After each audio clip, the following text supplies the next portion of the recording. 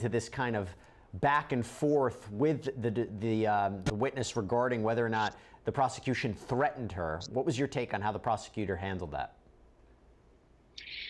You can't ever allow yourself to get embroiled in the trial. You can't ever allow yourself as a prosecutor to become a character in this trial. And that's what she's allowing herself to do. She's making it personal. She felt attacked by that one question that the defense had. Everybody knows in that courtroom that that woman doesn't want to be there testifying. And everybody knows that there's a hostility shared between the two of them.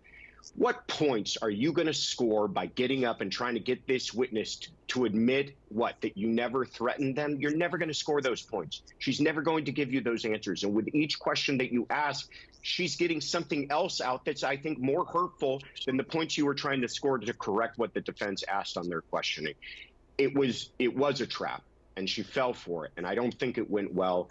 And she's got to also, I've said this before, realize there's 12 people looking at her and they're also watching the judge. And if the judge doesn't appear to be on your side and the judge seems to be shutting you down, you're not doing your case any favors.